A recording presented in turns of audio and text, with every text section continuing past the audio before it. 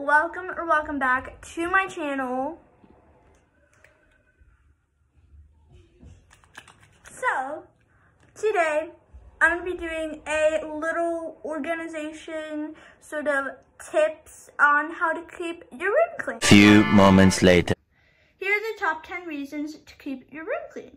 Number 1, you can use any type of container or storage bin. Okay, number 2, shelves are also a good way to keep your room clean, but you don't want to put too much because it's just kind of gets all annoying and messy, and you don't want to put two things in there either. You kind of want to have it a little bit open, like mine over here is, I think it's pretty organized for the most part. I'm sorry about the lighting, it's like kind of bad today, but the sunset's kind of like setting.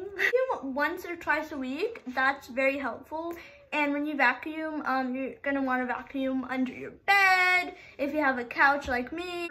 4, rearrange things like lamps, plants, or other things so you don't get bored of your room. Number 5, if you have books, and if you have a lot of books, or you're, a bookworm like me, you're gonna want to have like a bookcase, or like I said in number 1, a storage or a bin of any kind to keep your books, because I have a bookcase and then little bins to keep them separated from A all the way to Z in sequence.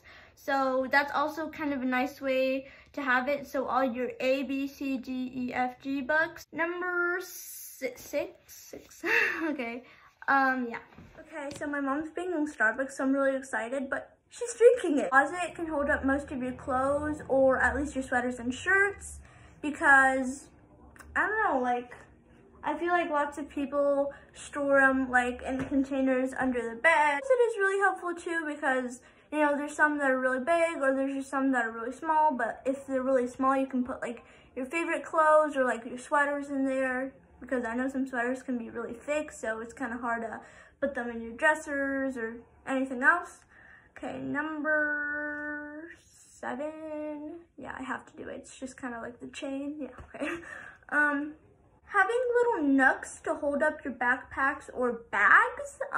Personally, I've had it since I was like 3 years old. Little nooks for my backpack. I'm gonna try and zoom in. Here's the first nook. Here's the second one. 8. Yeah. Okay. I don't know why I did that. Okay. A desk can store some photos, or you can add like your computer on it, which is what I also do. Most of these tips is like stuff I already have in my room, stuff I kind of have to come up with. 9, we have, let's look on the trusty iPad for this. Yeah. A table or couch.